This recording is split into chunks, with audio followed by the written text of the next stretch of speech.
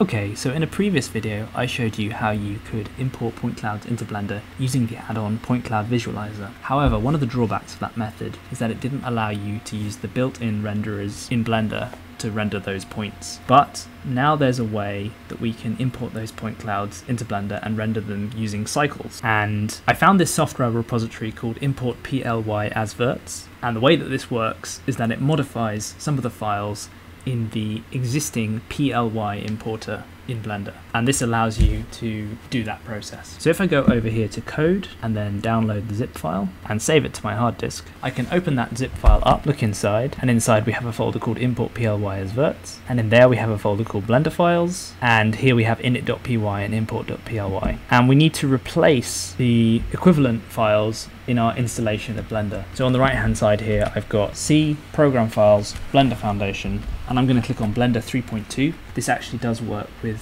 version 3.1 and probably some other versions too. I'm going to click on 3.2, I'm going to go to scripts, I'm going to go to add-ons, and then I'm going to go to import mesh PLY. And if you're being careful, you might want to back these up first, but I've done this a few times so I know it works. And I'm going to copy init.py and import-ply and paste them into that folder.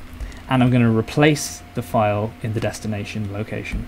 And I'm going to press continue. It's going to ask for my permission because it's a program file. And once you've done that, you can launch Blender.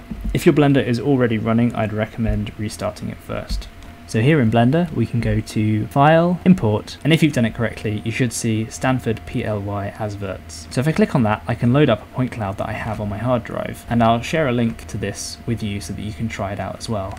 I'm going to click on my point cloud here, and I'm going to select verts colors only because we don't want any surface information, we just want the points with the colors. So I'm going to press import-ply-as-verts, and after a little while you should see the points come into your viewport. And to check that this has worked properly, I'm going to select point cloud object, I'm going to go over to the object data properties, and inside of color attributes here you should see this attribute called col, and you should also see it appear in the attributes section as well.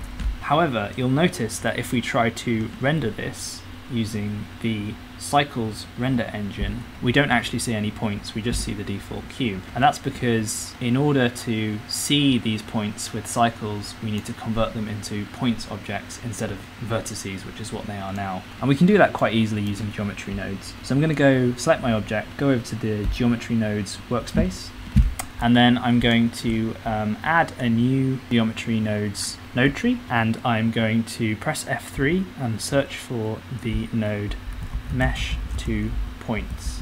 I'm going to click and add that to my node tree, and you can see that instantly we get like a little bit of shading on our model. And you'll also notice that if we render it now, we can see that there are some points there, but we don't have any color yet. So in order to add color, we need to add a material. Press F3 again, we need to search for set material, put that into our geometry nodes node tree, and I'm just going to select the default material.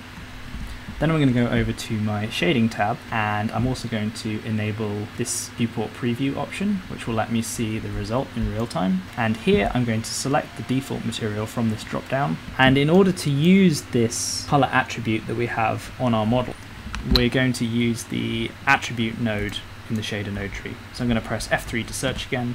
I'm going to search for attribute. I'm going to put that attribute node in there, and I'm going to type in col, C-O-L, exactly as it's spelled here, and I'm going to link that color nodal to the principled BSDF. And you can see that now we're getting the colors into our point cloud, which is great.